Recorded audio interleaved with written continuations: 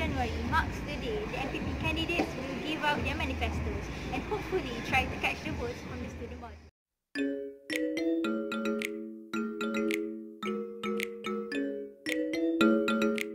Hello, here with me today is MPP candidate Nurul Izzah binti Ahmad Tamizi. So Izzah, how are you today?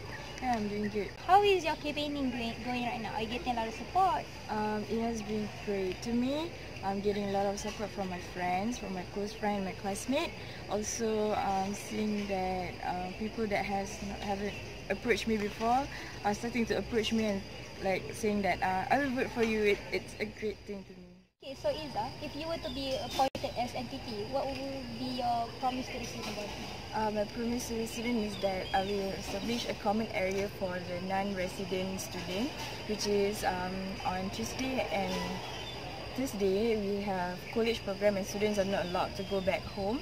I would like to provide a common area for the student to rest instead of going to the library, which is it will be packed, and this common area will be for students to rest around without feeling restless, and then I would like to extend the parking area for the student, so there will be no more complaint of a limited parking area. It's very nice.